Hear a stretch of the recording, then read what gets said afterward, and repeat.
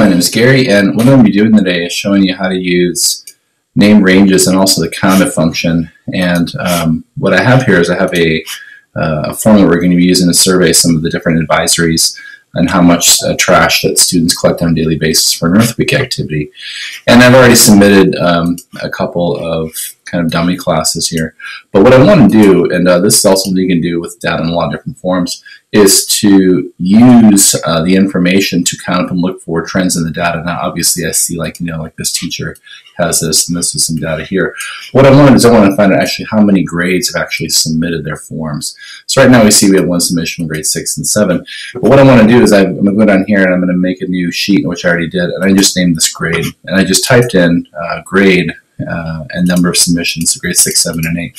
So what I want to do is I want to actually set up a quick formula to when something is submitted in this column D here, then basically it's going to kick over and kind of add up like how many different advisories in each grade level have done this.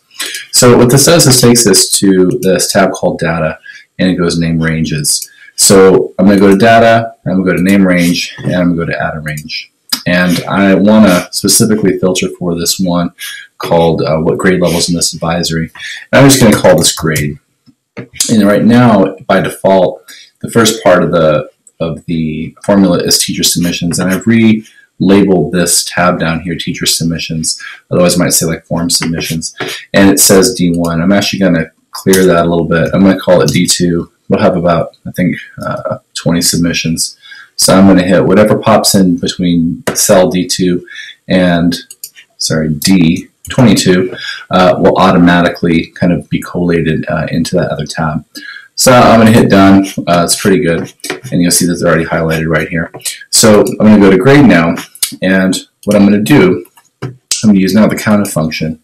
And the Countif function means that if something is submitted with grade 6, 7, or 8, it's basically going to be submitted. And what we should see is we should see a 1 next to grade 7 and grade 6 because there's been one submission from each of those.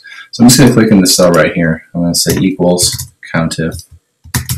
And I'm going to use the left parenthesis. And since I have my name range, what I'm going to do is just type that in, grade, and I'm going to comma A2. So now that I've done that, I have 1. I'm just going to grab that, pull it down. You can see it automatically populates in there.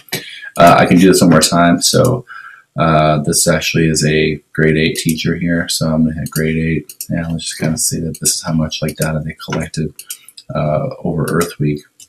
And if I hit submit that, you'll see now that here on my teacher submission form, we have now a grade 8 submission, and that pops up in here. So this is a really cool way you can also visualize data. You can like make a chart that'll like automatically populate in real time.